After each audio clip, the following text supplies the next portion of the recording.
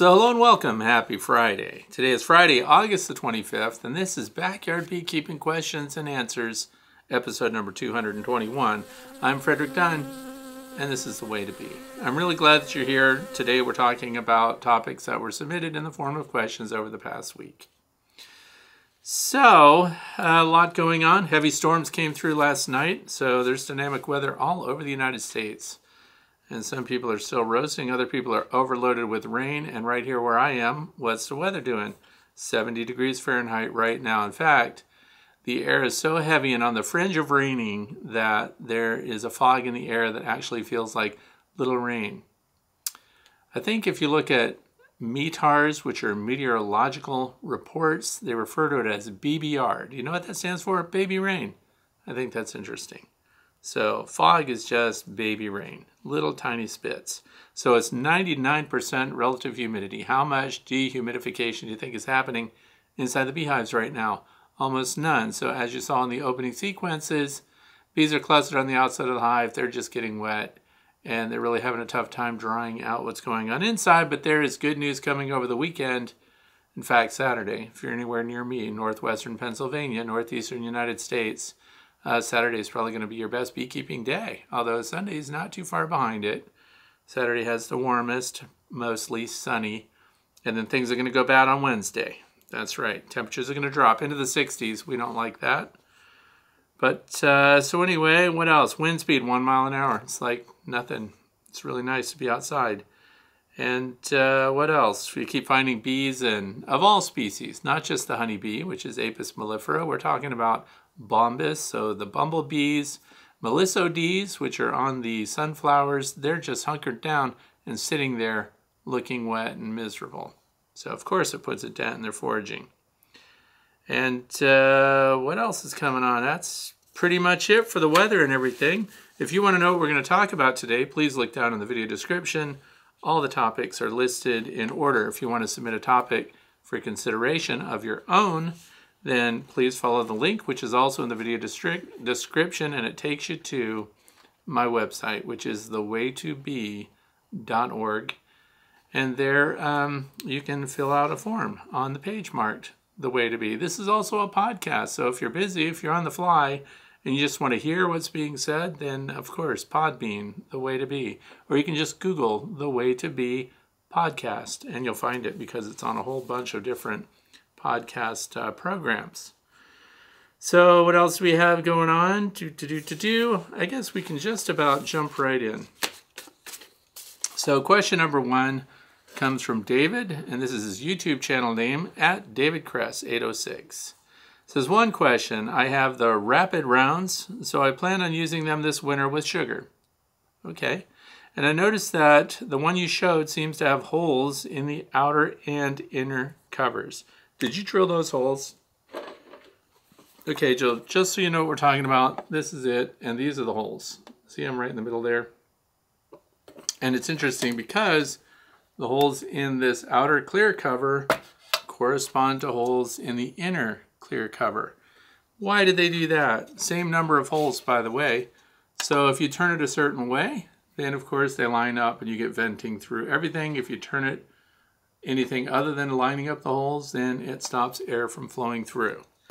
So if you're unfamiliar with a rapid round feeder, it sits on top of your inner cover, directly over the hole that goes through your inner cover, and you have the option to feed dry feed or syrup.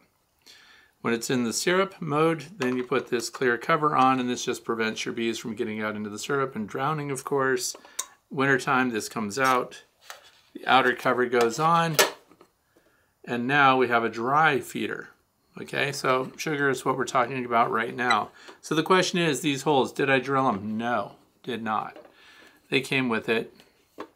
I don't even know what company this is, but they're the only ones I think that sell the yellow version. Most of the rapid rounds are white, and this is a little smaller in diameter, so it can fit under smaller roof systems and things like that if you don't have a really good thick feeder shim, about 2 inches in thickness on the height. And if you look at the bottom, there's a center cone that slightly goes below the bottom of this, and that's designed to go into the inner cover. If that doesn't fit, you can put just a gasket from one of your mason jars right underneath of it, and that gives it a little standoff and seals it there, and then lets that little center cone part go flush with the inner cover. So the other thing is, do I want them and do I care about them and do I need the venting through the top? I don't. I don't even like it. So the reason is that in the wintertime, and there's very good information on this, by the way, these aren't just, opinions. This is research that was done by Dr. Seeley, Thomas Seeley from Cornell University. He's a behaviorist and entomology, and he does all this fantastic research, and he is like a household name in beekeeping when it comes to really significant research on animal behavior. So we talked a lot about moisture and the benefits of it inside the hive, how the bees use it, summer, winter, heat stress, and in the cold, of course, when a lot of people are thinking that they should vent through the top of their hives. This is something that really divides beekeepers, and you can go either way. I'm just letting you know what my source of information is, and it's also worked out for me here in Pennsylvania in the snow belt. So we don't vent through the top. Now, what can you do about that if yours happens to have those holes? You can just use cellophane tape on the top of it and block them up. Or you can put my favorite insulation double bubble right over the top and seal that up. See, the bees don't have access to that during the year, so they're not able to let you know if they want to seal that vent up or not. And this happens a lot. When it comes to the configuration changes this time of year, a lot of people shift around and change the venting, and some people put quilt boards and things like that. They'll stick a bunch of pine shavings up in there. They'll wrap a bunch of burlap up there. So they're making a bunch of modifications to the top of their hive just before we go into winter. And the thing of that is, if it's good insulation, leave it on summer and winter. It shouldn't be changed. And one of the drawbacks to changing that just as the weather gets cold is that you'll never know what your bees wanted to do with it. Because when it's cold, they can't develop that propolis envelope the way they'd like to. So this is why my configurations are the same, summer and winter, no difference. So I don't have the venting through the top of that. So should you add venting, or do you feel that leaving it without holes would actually help with moisture? It does help with moisture, and this has played out with studies that have been done on the interior hive microclimate. So those who want to think inside the box, that's where you will understand that even in the wintertime, they are desperate for water, and we need condensation to form inside the hive. Where it should not form is directly over your bees. Sidewalls are best. So anyway, live about 2 hours south of you, so conditions are similar, other than I'm not really in the snow belt. So 2 hours south of me, that could be Pittsburgh. Anyway, that's the answer to that. No, I don't like the holes, don't need the holes, but the option's there. So if you're a manufacturer, I guess it makes sense to include that just in case somebody might think that they need venting through the top of their hive. Question number 2 comes in from Tim, Millersburg, Ohio. Soon I'll have access to high-speed Wi-Fi on the farm where I keep my bees, and what are some of the first tech tools that you would install to gain info from your bees? Scales, sensors, etc. Also, ideas on how to extend Wi-Fi to the bee yard. Okay, so here's the thing. Now where I live, my bees are close by. They're very close to where I'm sitting right now. In fact, they're about 100 feet away from me. So Wi-Fi is an issue for a lot of people in rural parts of the country. It has been for me historically. Do you know I used to spend over $300 a month just for internet? Because they put data caps on everything that we do. So I had to have multiple accounts. And I won't name the companies, but they had these dishes that they put on your roof, and they tell you that you have unlimited internet use. But what really happened was, after you hit a certain threshold, they throttled you back to where you had about 10% of the rated performance. And then they use clever terms like, we provide up to 3 megabytes per second or megabits per second. I don't know. I'm not a tech guy. But thank goodness now, because they had funding. Armstrong came through, and we have fiber optics where I live, so I'm super happy. So now all that's left, which is why I don't have to drive every Friday to the town north of me and sit in a driveway for an hour and a half to 2 hours while my Q&A uploads. I know you care about all this. It's very interesting. But now I get to just be here. So bee here. Get it? Anyway, so now that I have this fiber optic network from Armstrong, extending the network out to the beeyard was not hard. So that's the question here. If you want to have some of these systems out in the beeyard that report data, you need a Wi-Fi connection. So where I am, the other thing is where you're locating your Wi-Fi router, your main router. That's your initial signal, of course. And then I did a little look-see. So I'm going to mention this right away, by the way, because I did a little check on this stuff. I already have my Wi-Fi extenders out here, and I put them at 30-foot intervals. And now I have high-speed internet more than 6 megs per second, even in my Way to Be Academy building. So I could actually live stream out there if people would stop shooting their guns and blowing up tannerite and things like that. That's another story. But you can get these, but here's the thing I want to tell you right now. Look at something called, and it's an American company, ExtendTecc, ExtendTecc. And the reason I bring it up right now is I checked several forums that talked about data and Wi-Fi extensions and things like that. This was the #1 system. It's half off today. This has nothing to do with me. I don't even have their stuff. This is just based on my reading.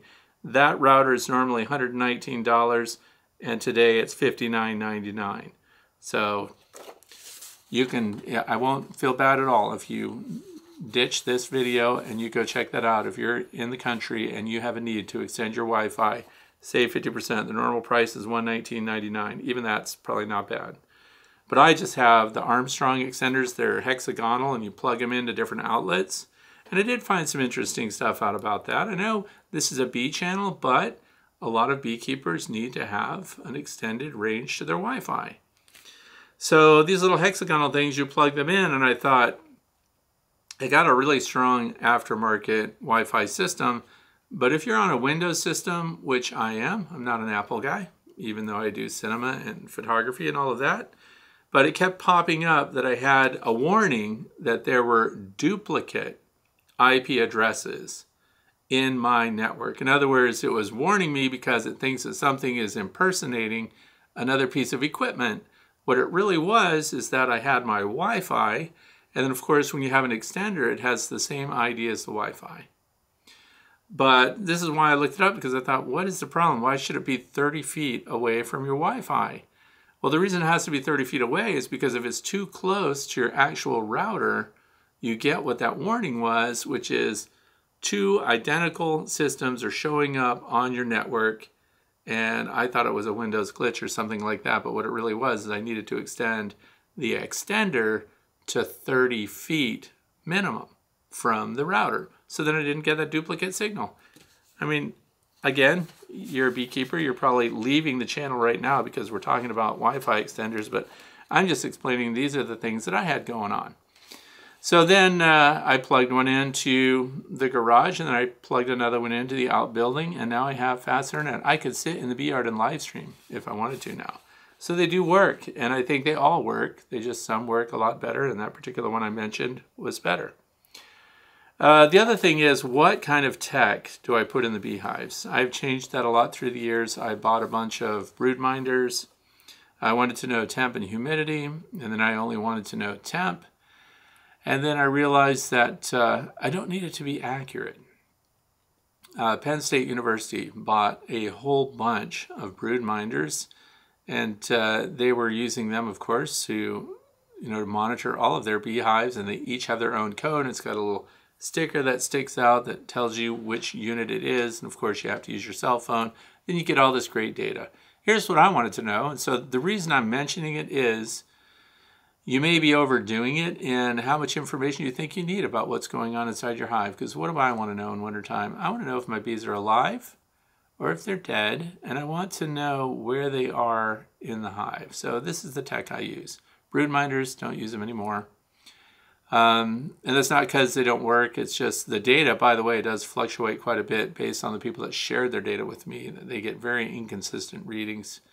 There are also scales that you can put on your hives that indicate, of course, the weight of the hive. So when you're taking on honey, or you might be producing a lot of brood, and even the weight of the bees is increasing in a hive, that's interesting data, but there again, I had to realize that I don't really need that information. So now I have humidity, which is interesting to me because I notice it hangs around 65% relative humidity in the hives that have live bees in them. And through winter time is what I'm talking about. And then, of course, any temperature above the outside temperature would let me know that something's alive in there. Honeybees individually are cold-blooded animals, but when they're clustered together as a superorganism, they behave as a climate-controlling, warm-blooded superorganism, okay? Because they're a social insect, so they act more as... So you look at individual bees as cells in a larger organism rather than the individual bee that could never survive on its own, and they're social, so they cluster together. So getting this information, the other thing is the tech that I use is infrared, so I use infrared scans. I used to use the FLIR C2, which is a standalone unit, but now I've swapped that out and I use a FLIR that just plugs into my cell phone because now I'm part of the cell phone age these days. But as far as in-hive stuff, I don't use a weight scale. I find that you can push against your hives and you can get a feel for how heavy they are or light they are. Unless you're doing data collection, unless you're really getting into the nitty-gritty of the science and you're going to have to defend your findings, I don't think that the backyard beekeeper is really going to benefit that much other than just we want to know. You know, then what do you do with the data? Because I've had people show me all this data that they have, and then what could you do with it? So all I want to know, bees alive or dead, where they're located, so that I know in the wintertime whether they're going to need food or not. So that's where the thermal scan comes in. Here's the catch. I found out like the Apame hives or the Layens hives that are well insulated, it's kind of difficult to find out where your cluster is located unless you get a really, really cold day, like in the -20s or something like that. Then you'll see a pretty distinctive difference even through all the insulation. So there again, want to know, need to know. I don't know. But that's it for my bee yard. The other things are not internet dependent other than we do have Arlo cameras out there. So for those of you who are unfamiliar, Arlo is sold as a security system, security camera. And I wish I had mentioned that last week because they sold those 50% off. These cameras are $199 a piece. Last week for one day, they were $65. Sorry about that. The Arlo Pro 4s. Now that's a very useful tool for me. So having them within range of my Wi-Fi, and they have their own Wi-Fi hub that comes with them, but that links into your Wi-Fi system too.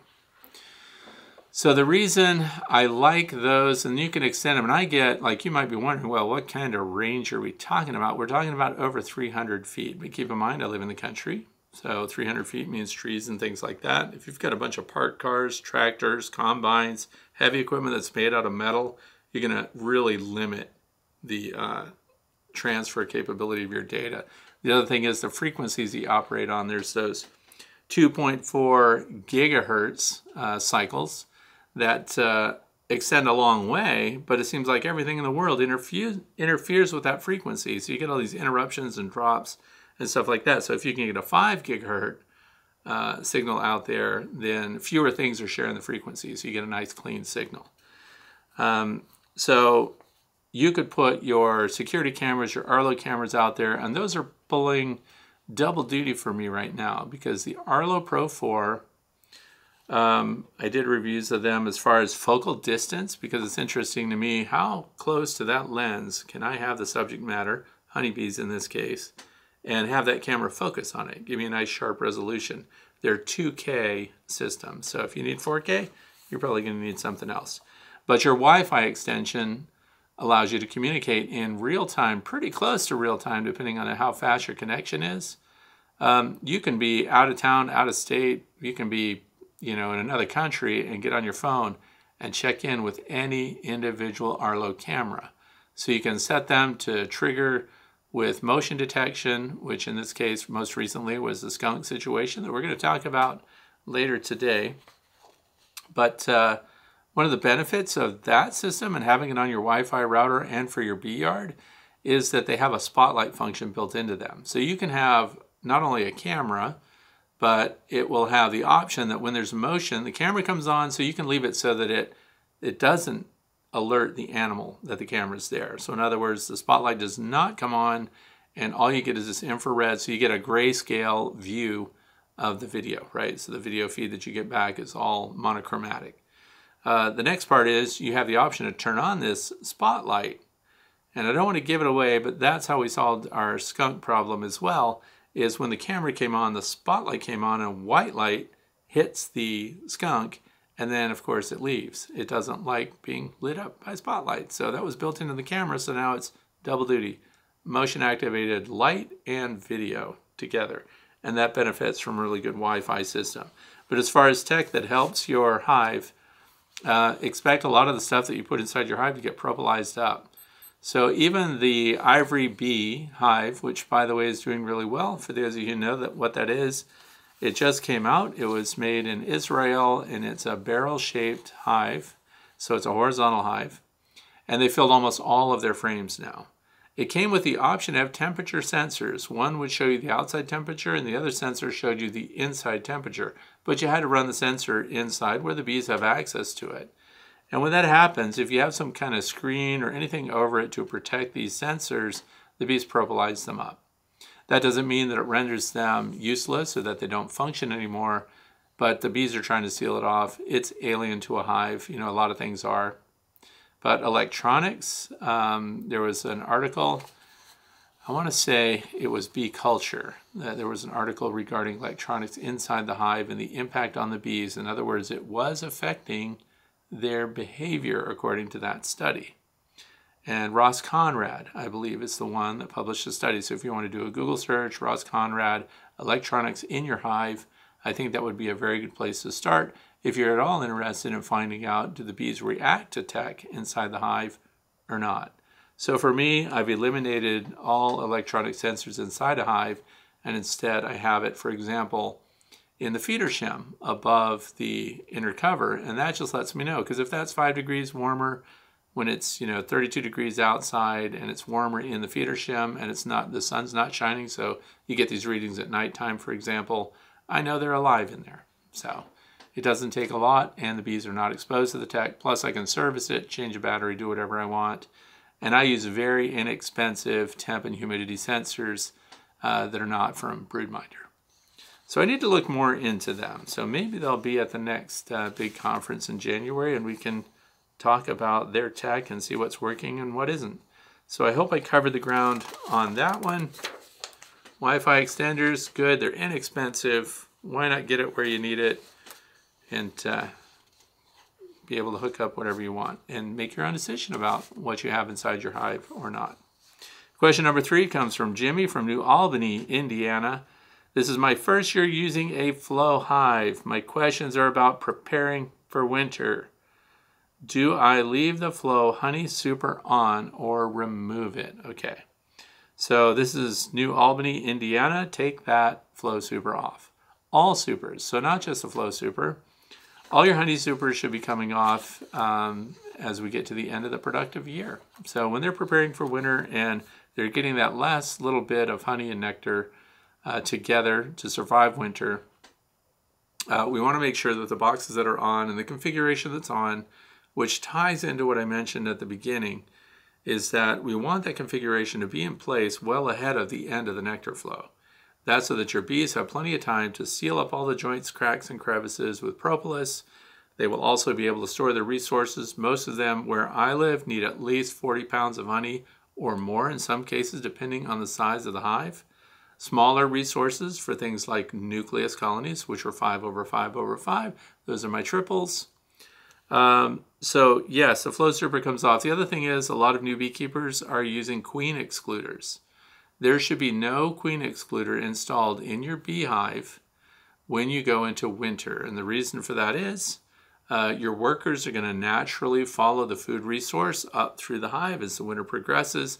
You definitely don't want them leaving your queen behind. So it puts the bees in a dilemma. They either move up and abandon the lifeblood of the hive, which is the queen, of course, and she dies from exposure. She gets cold and dies. Or they stay around the brood and the queen and don't migrate through your queen excluder where all the food and resources are, and then they die because they stayed with the brood and the queen. So always remove your queen excluder and always remove surplus honey supers, and the reason for that is we want to size the hive right for going through winter. If you have, and for the size of the cluster, the size of the colony of bees that's occupying the hive, giving them more space is not better, and you will frequently hear that the bees don't need the space. So the thinking would be they're carrying their insulation with them. This little insulated ball moves around through the hive, and that's true. However, there's secondary warmth coming off of these bees. There's heat from their bodies, there's respiration coming off of these bees, and that causes warm, moist air to move up inside the hive in the portions that that cluster is not yet occupying. So then you might think, well, then what's the problem with that? That seems like a really good thing to have. And then other people will say, aha, that's why you vent the top of your hive so that this warm, moist air vents out and does not consolidate and condense on the interior surfaces of the hive. So that's true.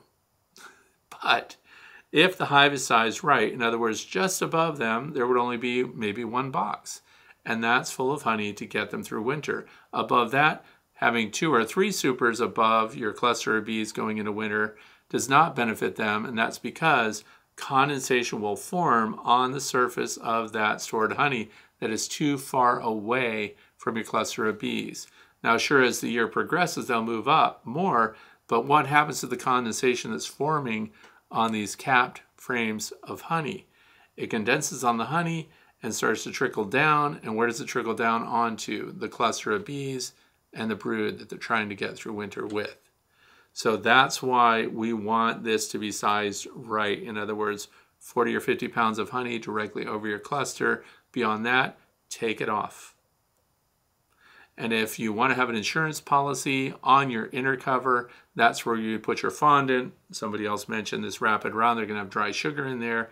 That becomes an emergency carbohydrate for the bees in the event that they consume all of the honey stores that they have. And I've been doing this for 17 winters.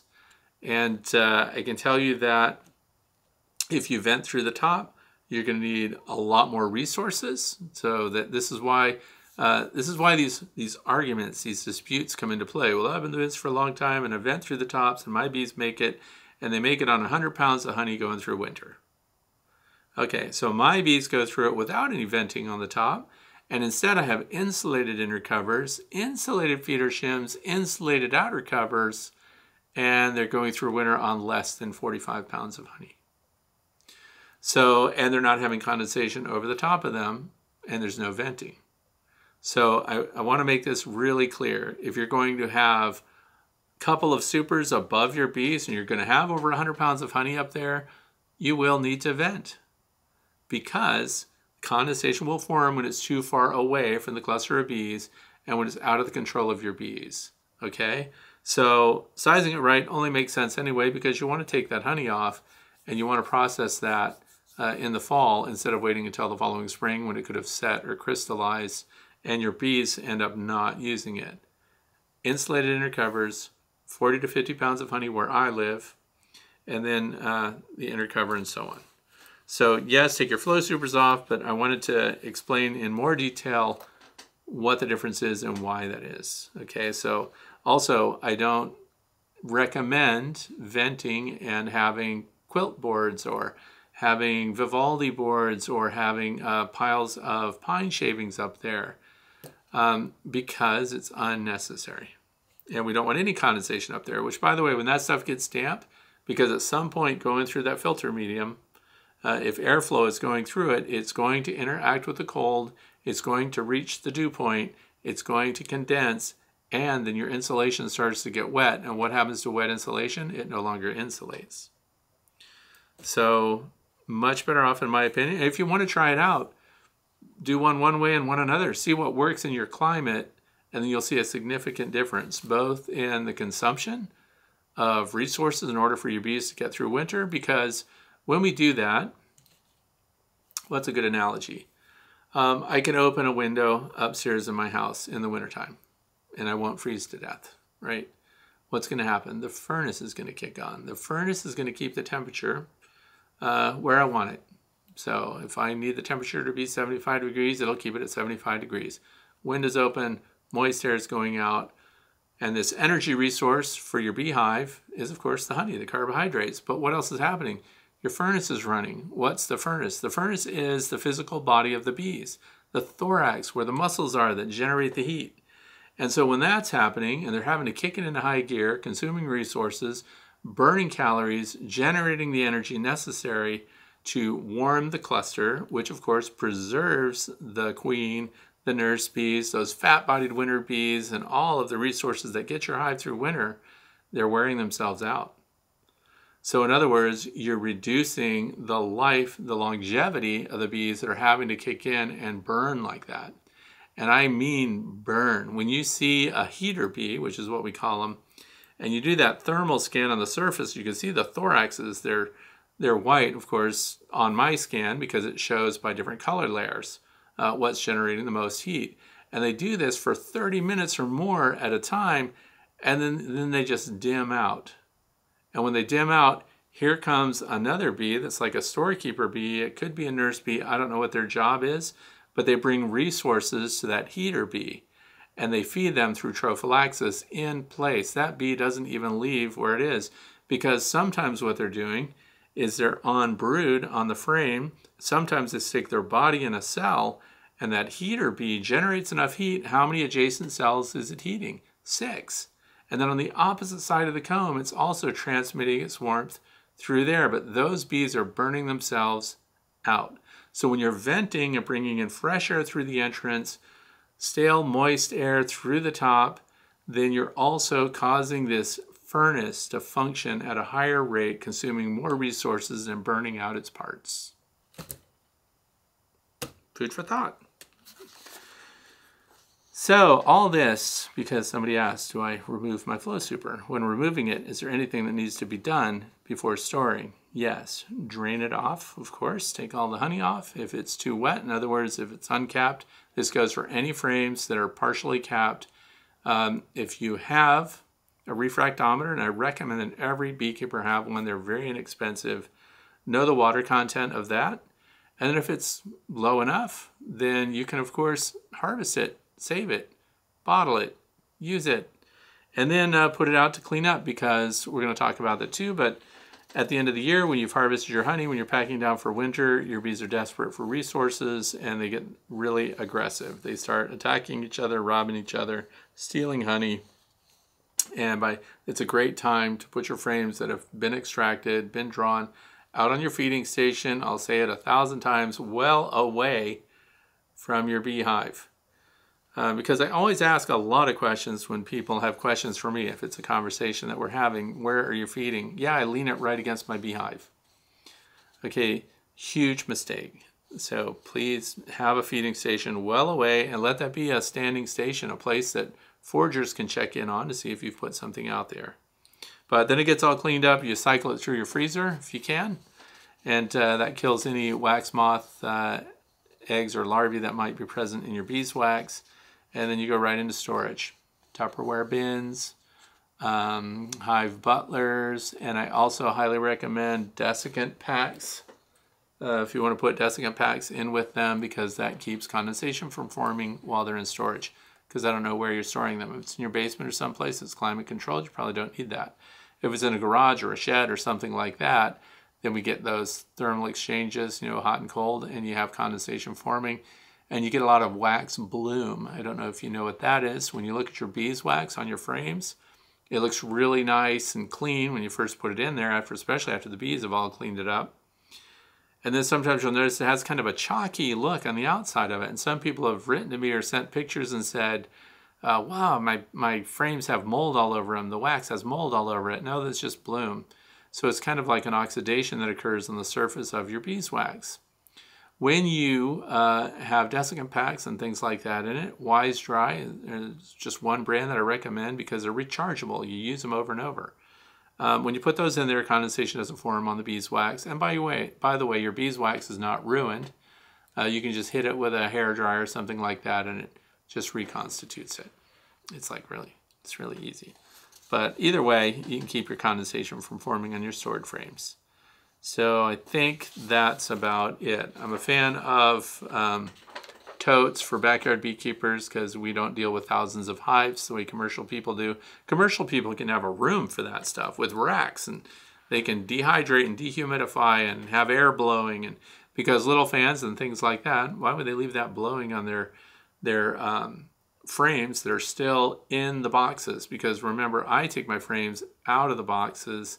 I don't store them because wintertime is a time when we can refurbish our bee boxes. So to do that, we have to have the frames out. That's why I use hive butlers. Okay, moving on. Question number 4. James from Sydney, New South Wales, Australia. Is it possible to build a bivouac point? This is a good question. What should it be built out of, or would a swarm trap hive be sufficient?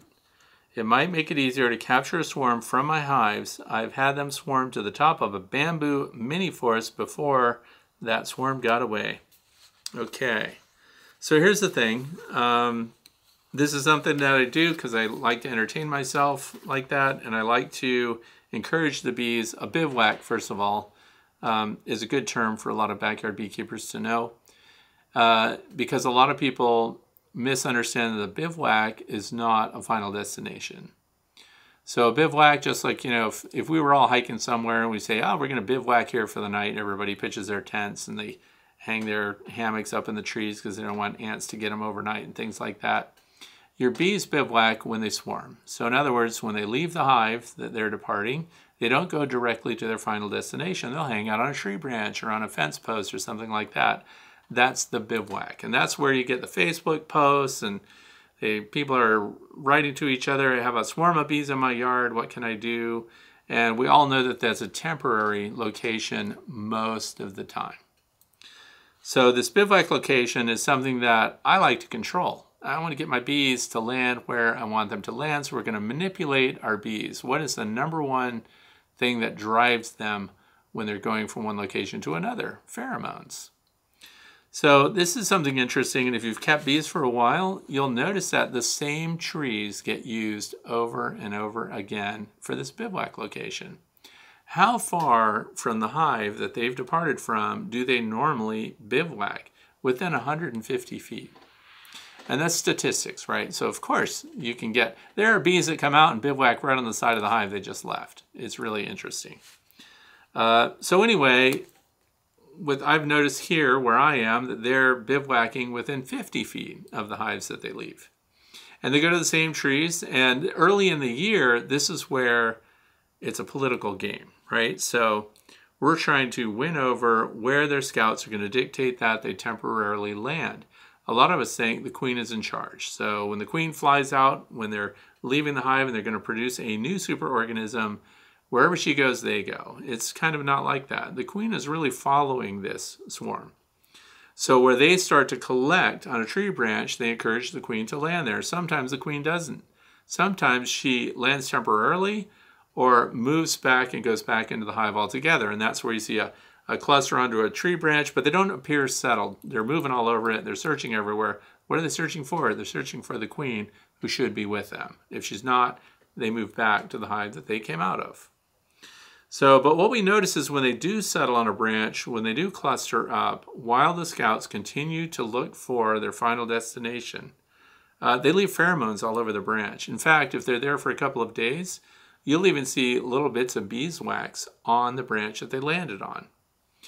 And when they do that, it leaves a pheromone trail. So now, often when there's swarming activity in your apiary, more than one colony tends to swarm within a couple of days of each other, if not even on the same day, if not even just within hours of each other. That's why you can get multiple swarms on the same tree on different branches, for example. Now, when that pheromone is on that tree branch and they've embedded their beeswax especially, that leaves this pheromone trail. Now, who knows why other clusters form and make a bivouac there?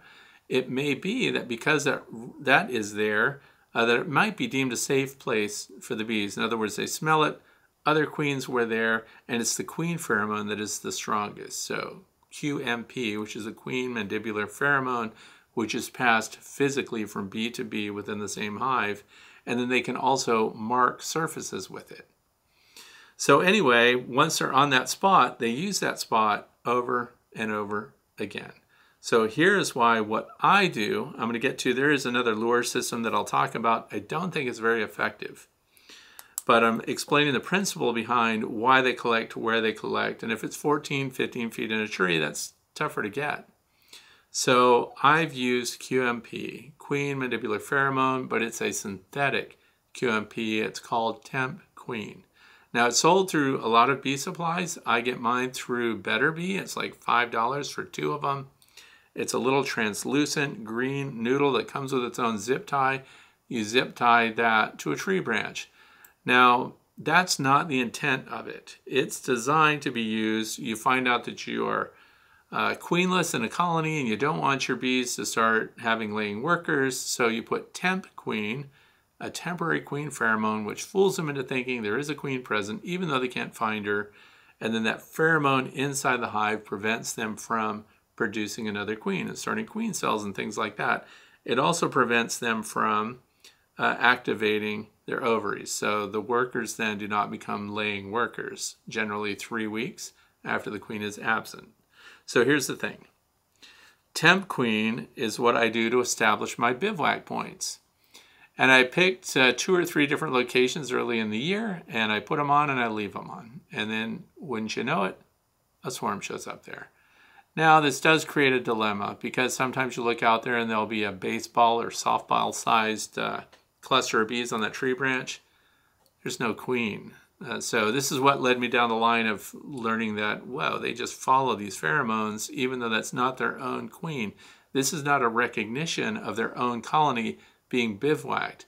And that's why sometimes when bees do temporarily cluster on a tree branch, if they have a mated queen, which usually they do, because that's the oldest queen, she's leaving the hive. And when they cluster there, this pheromone goes out in the air because they're also fanning their Nasonoff glands. Why are they doing that? Because they've left the colony that they resided in, and now they're temporarily clustering on this branch, so they put out this signal through pheromone to all of their hive mates that were over here. So when the bees are flying around and they fly through that pheromone stream, they come to that location and they cluster and they join that cluster. This is why sometimes this bivouac actually grows beyond the size of the actual number of bees that departed the hive. So if you've got a lot of other bees and colonies nearby, chances are you're going to gain weight beyond the number of bees that left because random bees are flying through the pheromone stream, shifting route and joining them there. It's really interesting stuff. Okay, so the QMP, and then of course this time of year I don't have that on any branches because what I end up with is a bunch of orphaned bees that start to cluster that have no queen, and then we're kind of in a pickle. So I've stopped that, but here's what happens. Even after I take the QMP noodle away, they go to the same branch over and over again. And why is that? Because now the pheromones are so strong in the bark, in the pulpy wood, and it's always a branch that should be capable of supporting 5 pounds of bees, 4 pounds of bees. So don't pick a little mamby-pamby branch that, you know, goes down like Charlie Brown's Christmas tree. Pick a really strong branch that's in a somewhat sheltered location and accessible to you. So eye level, it's perfect. It's great for videos and everything else. That's why I like it. Now, another way that people are building bivouac points, and I have to be honest and say I've never tried it. So I'm not saying it doesn't work. It doesn't feel like it would work. Plus, I don't want something hanging around that looks like it. But it's called a Russian scion. And depending on where you live, it might be a scene or a scion. But anyway, all it is taking pieces of screen and wood, and they're painting it up with beeswax, or they're impregnating the screen with beeswax, and they're making it smell like bees have been there. And then they hang it out. And then they're hoping that when your bees go to bivouac, they'll go to that. I just did a cursory check of that after I got this question, and I haven't found anyone who's showing that that scion, the Russian scion, is effective or that it works. The other thing is aesthetically, it doesn't look too good to me. I mean, not criticizing, but I'm just saying I don't need parts of trash cans and stuff hanging from trees, hoping that my bees will collect on it. So if you're one of the people who's tried it and it worked for you, I hope you'll make a video and show how well it worked. Because I'm going to suggest something else. You want the stuff that your bees have interacted with. You want the stuff that your bees have impregnated their scent with. And so we're talking about, we do all these scrapings, we get propolis, we get everything off of our hives when we're inspecting or scraping the backs of the hive frames and things like that. And we're collecting propolis and we're collecting all this great smelling stuff. I would say find a way with the lowest temperature possible. You do not want to overheat that stuff. Get it just to its melting point where it's workable, and I would glom that stuff onto a tree branch that's already part of a tree. I don't see any reason to make a separate gizmo for that. Your goal is to get that scent of that queen. So if you don't want to spend $5 and get QMP to establish that scent, propolis, beeswax, all the other stuff that you can get together, and then kind of make a slurry with it and stick it right on that tree branch, I think would be a great idea to make it smell good. But if you have honey in it and things like that, it's going to be attractive to bees and other insects that aren't necessarily going to treat it as a bivouac. So the queen pheromone is the strongest incentive for the bees to go and collect on a given branch. So, should it be built out of? Okay, so what should be built out of? Tree branches, things that are already there. I wouldn't try to add something. I think we're much better off utilizing a branch that's already there, a configuration that already exists in nature, and then adding that scent to it. And it should be kind of sheltered and kind of look at what your bees are already using. Swarm trap hive, would that be sufficient? So those are two completely different functions. So if we have a hive that's set up to trap the swarm, that's a final destination. The bivouac is intermediate. So if we set up as I have right now, I have two hives that are out right now. One is a nucleus-sized hive.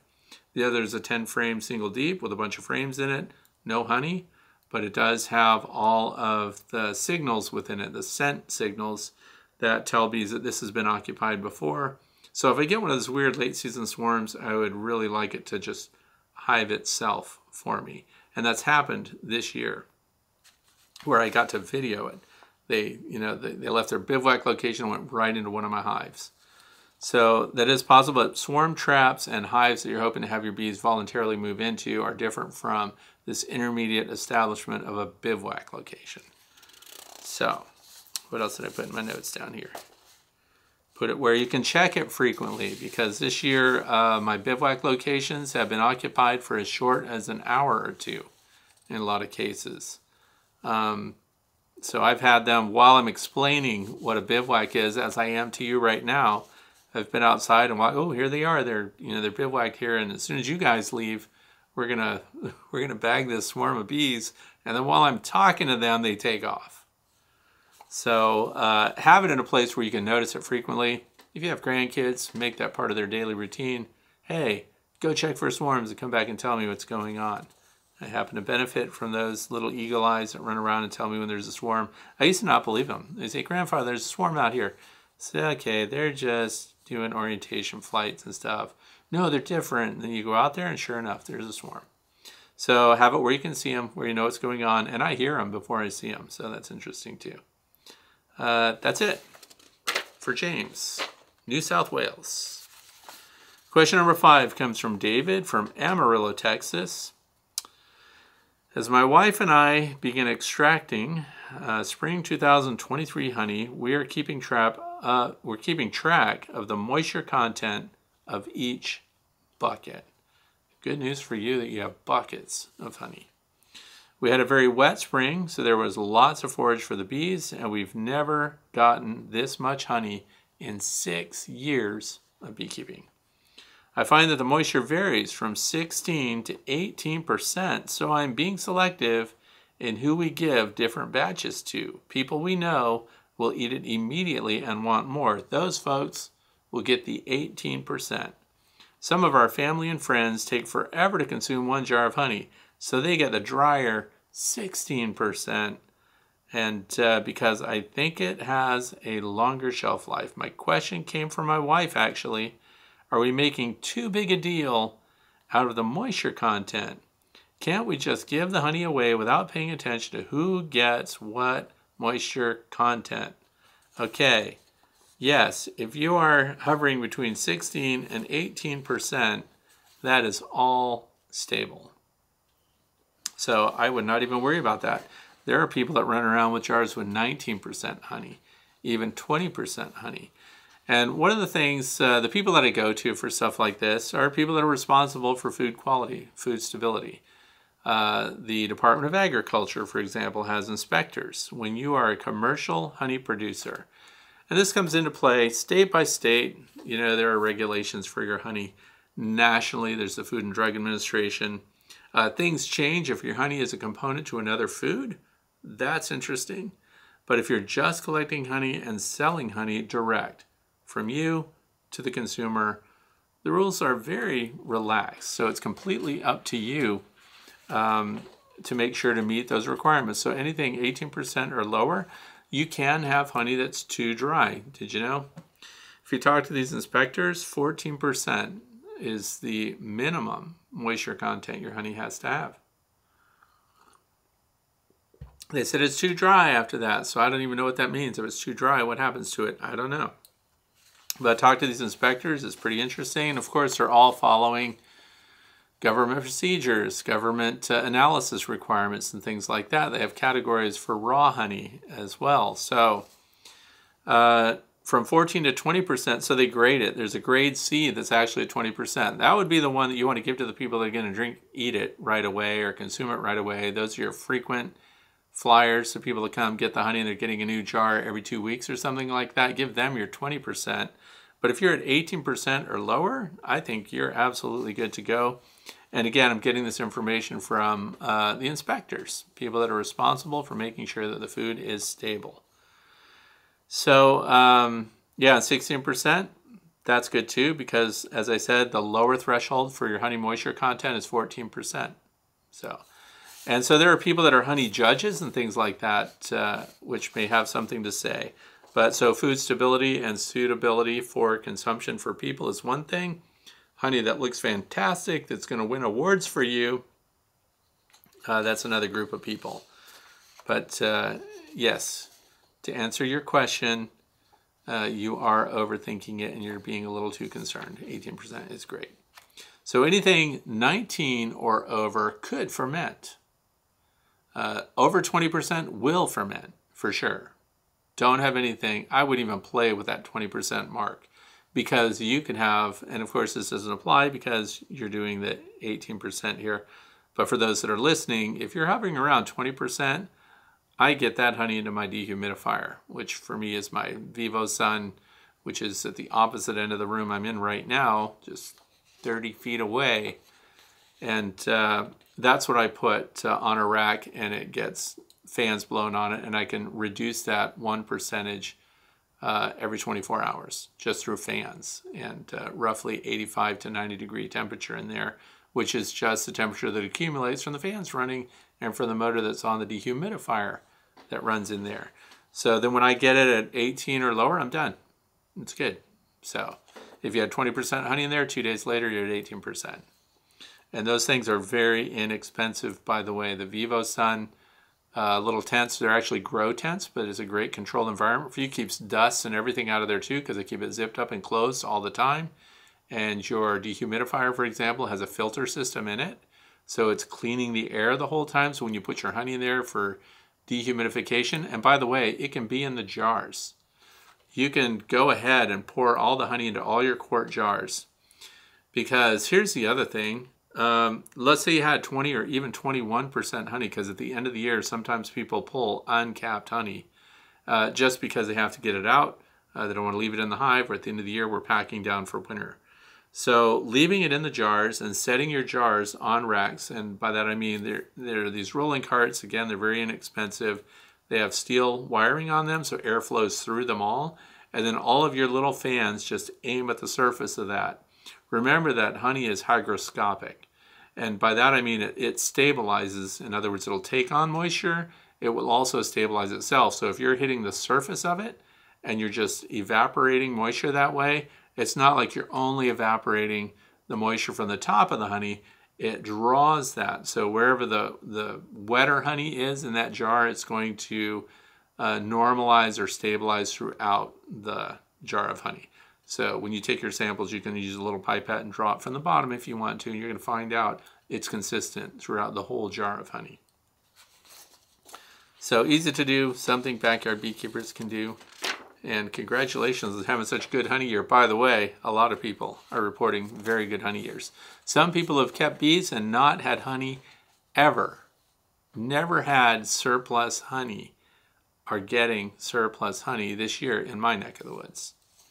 So I hope it is the same for you. Question number 6, Jonathan from Pipe Creek, Texas. Oh, this is a good one. This is not so much a question. This is a shout out to Jonathan. So I'm going to give you a link for question number 6. It says, here's a video of a long Langstroth hive I made. It was inspired by Dr. Leo. Dr. Leo, for those of you who don't know, horizontalhive.com. And I saw him on your channel, and I used his dimensions partly. Also, horizontalbees.com. That gave Cayman a hive, also inspired me. And then it just says, take care. So I looked at the YouTube, and I thought it was really cool because when it comes to horizontal hives in particular, there are so many different variations in what you do. And he did some interesting things in there. Like he has, rather than describe all of it, but he's my shout out for today. That video, the channel is called Deep Roots. So that's the YouTube channel name. And the title of the video is Long Lang Mods. So I'm going to link that. I hope you'll go there. Small channel, obviously a craftsman, doing a great job innovating, thinking on the fly, and coming up with ways to make a hive that suits the bees in the climate in which he's keeping them. So there are a lot of interesting ways that he's going about managing his bees. And so I'm going to ask you please to go visit that channel, say hello, make some comments maybe about the hive, maybe you've got some ideas. I think it's fantastic when people just take the principles of beekeeping and install into a hive that you're building yourself different attributes and capabilities that you want to have in the way you personally manage your bees. So pop in and take a look. I think that's it. That was the last question for today. So we're in the fluff section, and I hope you will go to that channel. We need to support other beekeepers as much as possible, especially innovators, people that are doing stuff. So the fluff section today, you might be wondering about the cover photo. Why? You didn't even talk about that yet. So I am going to talk about that right now because I'm going to talk about new frames. A lot of people want to know about the end of the year when they pull honey off and they want to put new frames in, or maybe they want to super up because they suddenly realize their colonies are almost full and they want to add frames. This time of year, as you get to the end of the productive year for your beehives, they are not prone to use frames. They're only having a foundation. So in other words, what's that look like? Wooden frame. This particular one has a plastic foundation. This is acorn foundation and it's heavy waxed. This time of year, would I put this in one of my beehives? I would not. And the reason is it already has to have wax drawn on it if you want them to use it right now. Also, if you're trying to avoid those late season swarms, because they can get honeybound. As the nectar flow continues and they're bringing in everything, because there's a lot of bearding going on all my hives right now. There's a lot of nectar coming in. You can smell it in the air. And if you want to get them to utilize new frames, put in frames that are already drawn out. And you may not have frames that are already drawn out. So what could you do if you're a new beekeeper? And I realize this is short fusing because a lot of you would not have this, and this is a deep, but there are also medium frames of this. This is better comb. this is one of those things that people have a lot of opinions about. Better comb looks like drawn beeswax. It is a synthetic, but it is made by biochemists who matched the formula of actual beeswax as much as they could, deep, medium frames.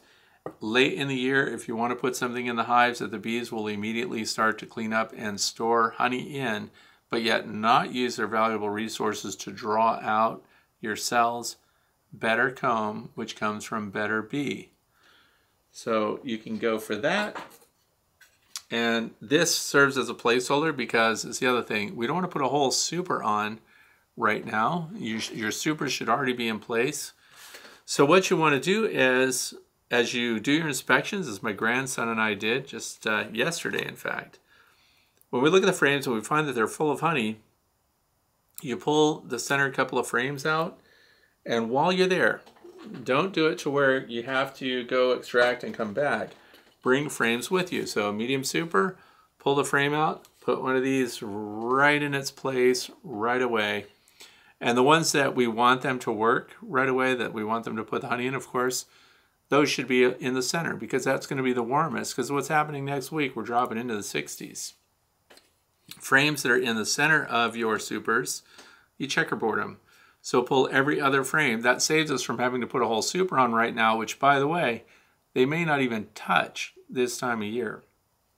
So pull the frames, put them in your tote, your hive butler, whatever you have, and replace them all in one fell swoop. Write it in your notes so you know which ones that you did, because we've got plenty of time now for them to draw that out. Someone else wrote and asked me about lay-ins hives. How do we feed them in winter? Well, so the interesting part of that is Dr. Leo doesn't want you to feed them.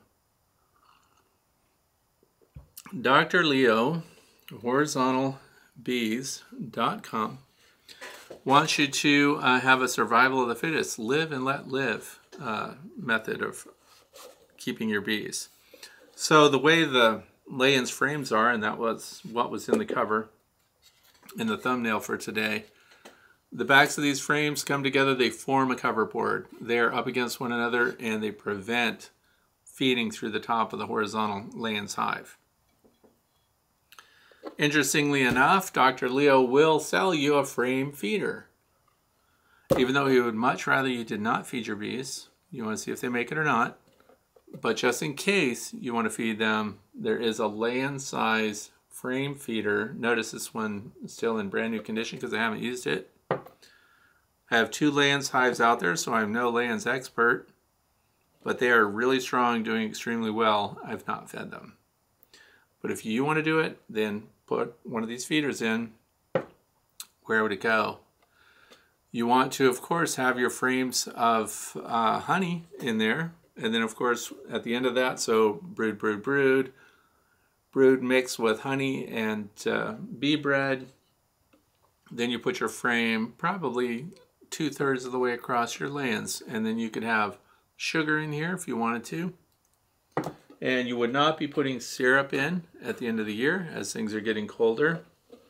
Another thing I wanted to talk about, the starter strip. So we had discussions about this earlier this year, and we were using these full frames of this very expensive beeswax foundation, which comes from Spain and sold through horizontalhive.com. And we decided to save resources that we would cut it off and just have starter strips. So you could get 3 of these out of 1 sheet. And the goal was to keep this from sagging, because some of them did sag at the bottom. So by putting starter strips on, we eliminated the sagging. But what I want to talk to you about is what happened was they did worker cells all the way through here, but when they got down here, they built out drone cells, which I found interesting. Now that doesn't matter if they make drone cells, if this is going to be a honey frame, and that's fine. But worker frames, that didn't work out too well. So that's just one of the things that's going to happen often if you use starter strips instead of going the full way down or leaving it as a foundationless frame. So that's going to be it for today. I did notice that the bees now are interested in salt water. So the demand for salt water is really up, and they're using sea salts at 1 teaspoon per quart of fresh water, and they're going after that, and I don't understand how they use it. I don't understand how that has anything to do. Somebody said they use it to cure or dry their honey. I couldn't find out anything about that. If you know about that, please send me a link to the study or the chemistry involved in that. I would really like to know. But their demand for mineral water, sea salts, things like that is really up right now. And of course, the nectar flow is on strong, and they're doing fantastic. So that's it. I want to thank you for your time today, and stay tuned if you're interested. After the credits at the end here, my grandson is back. He's going to give you a recap of how we outwitted the skunk, how the bees are safe now, and how we found another problem that we're going to deal with next year. So watch the official Junior Beekeeper coming right up. And for the rest of you, have a fantastic weekend. Thanks for listening, and I hope your bees are fantastic right now. Thanks for watching.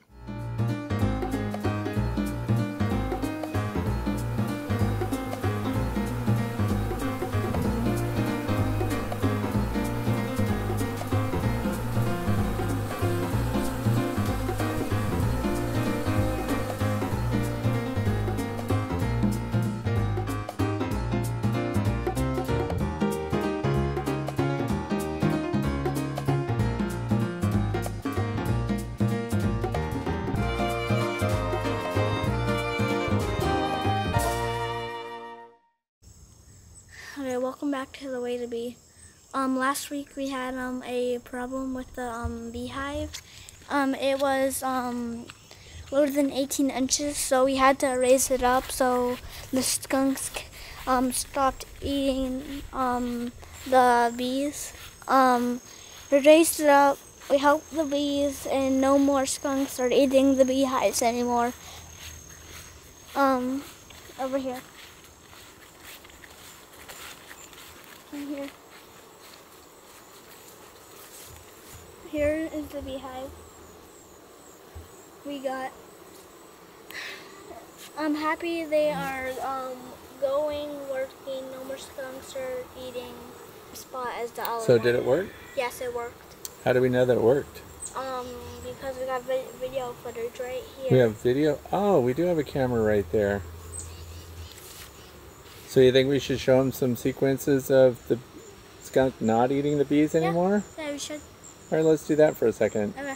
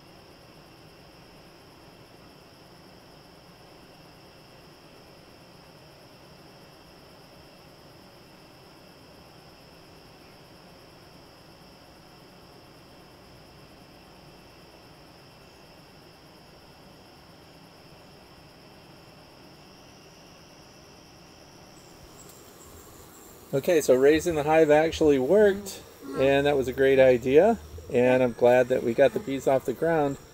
The next thing we did was what? We had to walk around and look at other beehives. What do you notice?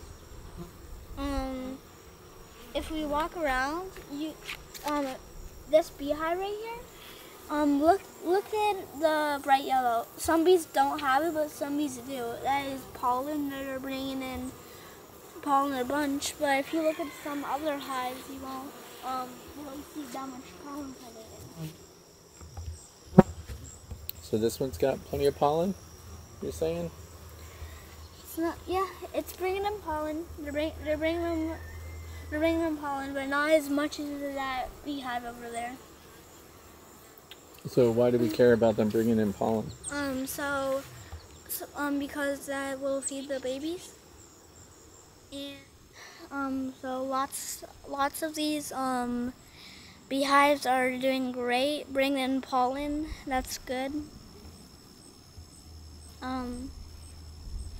But when we looked over to a different hive in the second beeyard, we found a problem with the bees. So there is no pollen coming in, just bees coming in. We see no pollen, and there isn't too many bees coming in. Why do they need pollen? Huh? Why do they need pollen? And they need pollen to feed their babies. Feed their babies? Mm-hmm. Okay, so if we see lots of pollen coming in, we think they've got developing brood in there that they're feeding? Yeah. Okay. And I noticed too that you're wearing a different outfit today in the bee yard. Right. And before you had a full bee suit on. Uh-huh. How come you're not wearing a bee suit today? Because we're not opening in a hive. Because we're not opening hives? So we're okay being around the beehives. Yeah. But people should know how to be safe around bees, right? Yeah. When they're in a beehive. Yeah, don't stand directly in front, stand beside like me. Okay, that sounds good. And this colony's doing great, you said? Mm-hmm.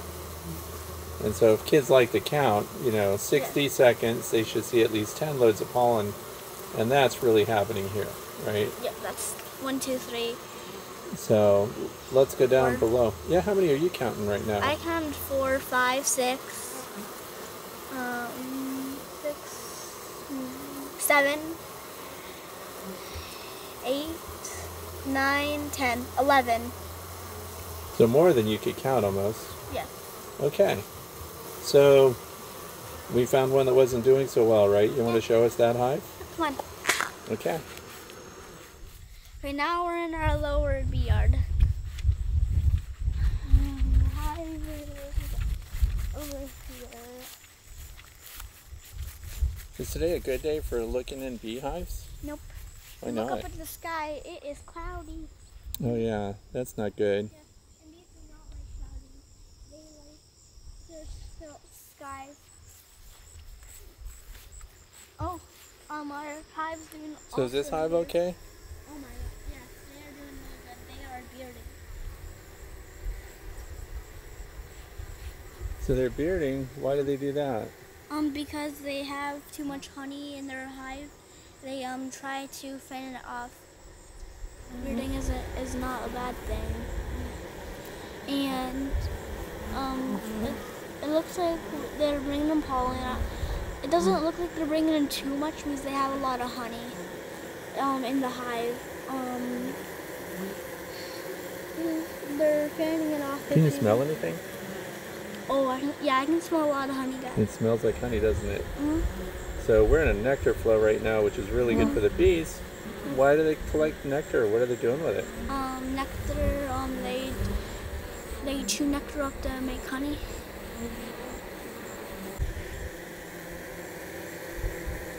So we hear a lot of air moving out of that hive. What's that about? They are fanning they are fanning the dry some of the honey. So they're drying down the honey. Okay, let's go look at the problem hive. Okay, so this hive is good. This hive is good. That hive is good. When you say that hive is good, what does that mean? Let's go over here and look at this one. Okay. Now this is smaller than other hives. Yeah. Why is that? Because it is a nucleus nucleus hive. A nucleus hive. Mm-hmm. So we use that to start small colonies? Yeah. So they have a lot of work ahead of them, right? Mm-hmm. And we need to see a lot of activity, and we need to see pollen coming in. And if we don't have pollen, was there a problem with one of these hives? Yeah. Let's go see what that was. It was this hive right here. They were bringing in no pollen. We opened the beehive up. We saw no eggs, no queen, and no queen, no eggs. Wow, No larvae. almost no activity. Yeah, and Oh, no. there's one little bee. Yeah, no honey, no pollen. So then what can we do about that? If they have some honey, right? But no pollen's a big deal this time of year. Mhm. So what can we do about it? So we went to a different hive over there, and we opened it up, found 3 frames with honey. We made sure we didn't take the queen on the 3 frames, but yeah, so we found 3 frames with a bunch of bees, honey, larvae, and babies. And if they feed the queen enough and some food, it will turn into a queen, and this hive will be. So they could make a new queen because we gave them eggs, Yeah. right? Mm-hmm. But that takes a long time. Mm-hmm. What's something else that we could do to help this colony out this time of year? We could give them honey or a queen. We could get them a queen, right? Mm-hmm. So if we got a queen and put her in here, she's laying already. Does that save them a lot of time? Yeah. It does? Okay. So what do you think next week that we should show people how we install a queen and salvage a colony that's queenless? Yeah. Right? Mm-hmm. Because if they're queenless, what happens to the bees that are in there?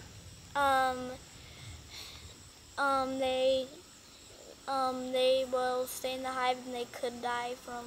They could die because there's no new bees, right? So they just live so many weeks, and then that's it, and then we lose the colony. So was that a good decision to keep them around and put a new queen in, or should we have waited and just let them make a new one from the eggs we put in? I think we should get a new queen in. Yeah, you're right, because it's already August, and it would be a month from now before new bees would be coming out. Okay. So in the meantime, all the bees in this colony would just be dying out, right? Of old age. It's not like they're suffering. Yeah, right? it's just you only have 6 weeks to live per bee. Yeah, so adding in the new queen next week, we're going to see how that goes. You did a great job describing all the frames that we put in there. And do we take those from a small hive or a big hive? A big hive. A big hive. Because if we're going to take those resources, important to have a big colony that has lots to share, right? So we're going to salvage this colony. All right. Okay, that bee. Now that bee just flew out with a dead bee. That is not good. It isn't? What's happening? It's trying to find a spot to put the dead bee. Okay, why do they do that? Any idea? No. Why would a bee take a dead bee out? We have a name for those bees. So they don't take up room in the hive. So they don't die in the hive. And so they keep the hive clean and free of dead bees. That's called an undertaker bee. So next week we are gonna update you guys about when we put the queen in. And this is the way to be. Okay, so I hope you enjoyed. Take care of your bees. I hope you learned something new, and this is the way to be. Okay. Okay, we got one. We should get one load of pollen right now. So not as well as some of the other hives, right? But we still think there's a queen in there.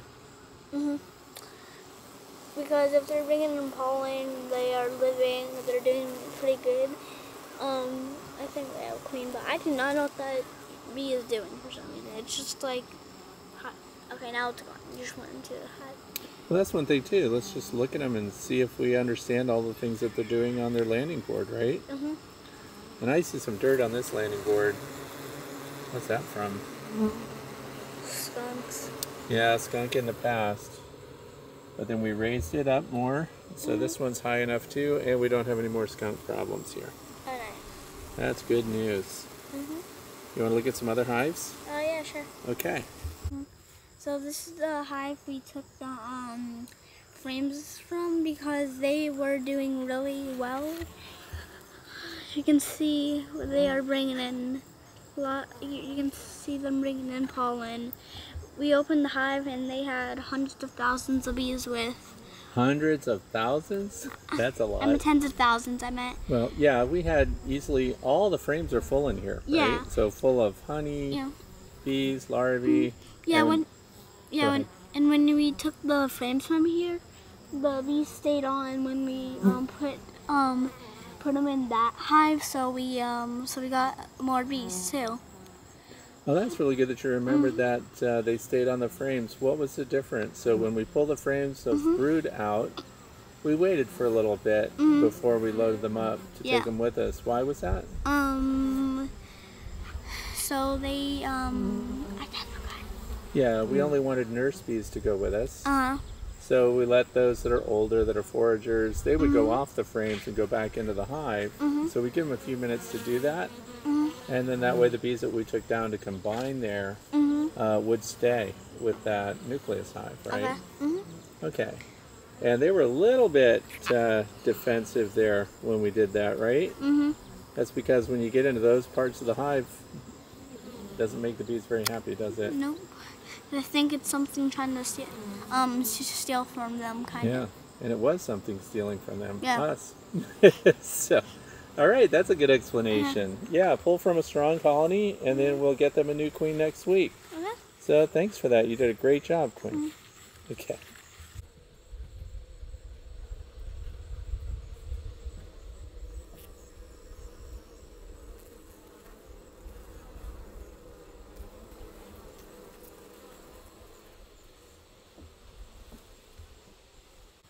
Thanks,